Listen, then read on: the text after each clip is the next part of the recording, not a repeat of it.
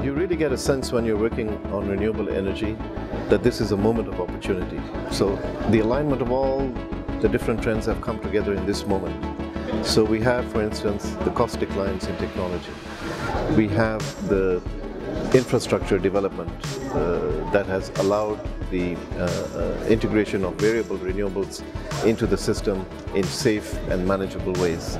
We have a decarbonization imperative that we have to deal with, and we have an investment model where we have to grow our economy and create employment.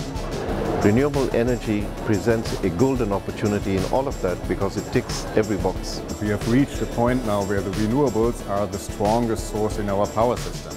So we have to do several things. The first one is move the renewables to the market. Very important. Those who produce electricity have to take on the responsibility for marketing the electricity, and we have to introduce more competition. So in Germany we moved away from the feed-in tariffs, which were very helpful at the beginning, now to auctioning system.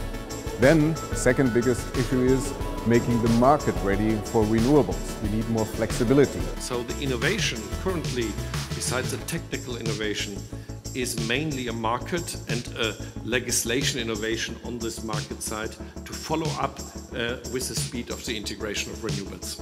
Actually, we reached last year already 49%. So 49% of the consumption in 1/3 of Germany are covered by intermittent renewable energy. And that was only possible because we made changes in the market design. Innovation in business models.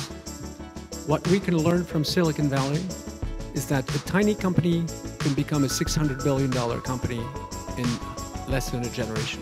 But the good news is that it's not just business models, it's changing people's lives.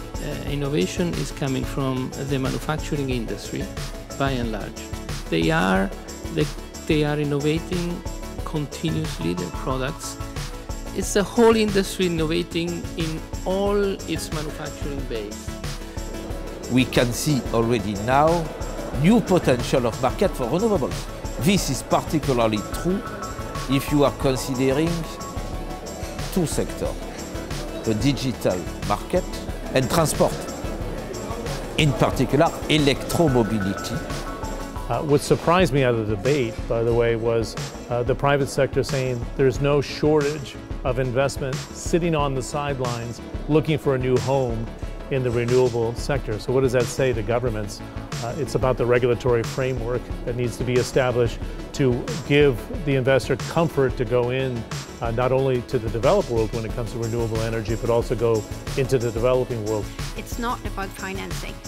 There's a lot of money, surprisingly a lot of money out there willing to invest into this. So we need more projects. That's what we need. There's huge competition for every project out there.